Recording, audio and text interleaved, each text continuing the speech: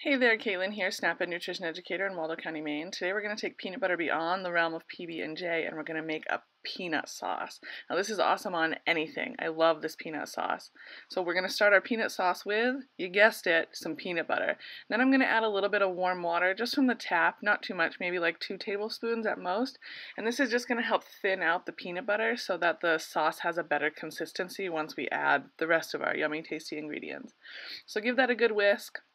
I didn't make you watch the full 2 minutes of me whisking it. It does take some time. Once you get a nice thin consistency and the peanut butter seems pretty evenly spread out, we're going to go in with some sesame oil. This adds to the rich, roasty, toasty flavor. We're going to add some 5-spice, some Oriental 5-spice, Chinese 5-spice, whatever you want to call it. It's nice and warm and toasty. Speaking of warm, we're going to add some red chili flakes. Now I want this to have a kick, so I added quite a few. Then we're going to go in with some garlic, classic, can't skip it.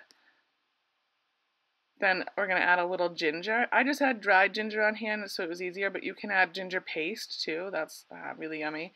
And then I'm going in with some agave. You can add honey, you can add whatever kind of sweetener you want. I just suggest going with a liquid sweetener because it helps with the consistency. Then we're going in with a little salt and pepper. You could skip the salt and do soy sauce if you wanted, or fish sauce. You can make it your own. But I didn't want the color to get too dark this time because I was going to have it with some bright vegetables as a salad dressing.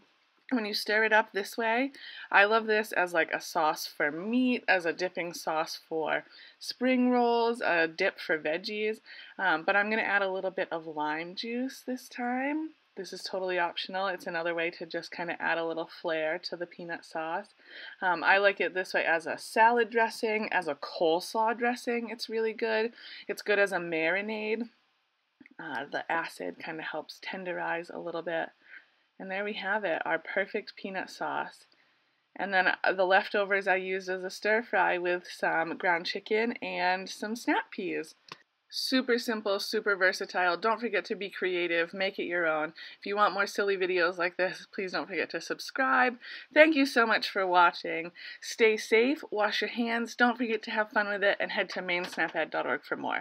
And while you're there, don't forget to sign up for text messages that you'll get weekly to help you shop, cook, and eat healthy on a budget. Thanks so much. Bye-bye.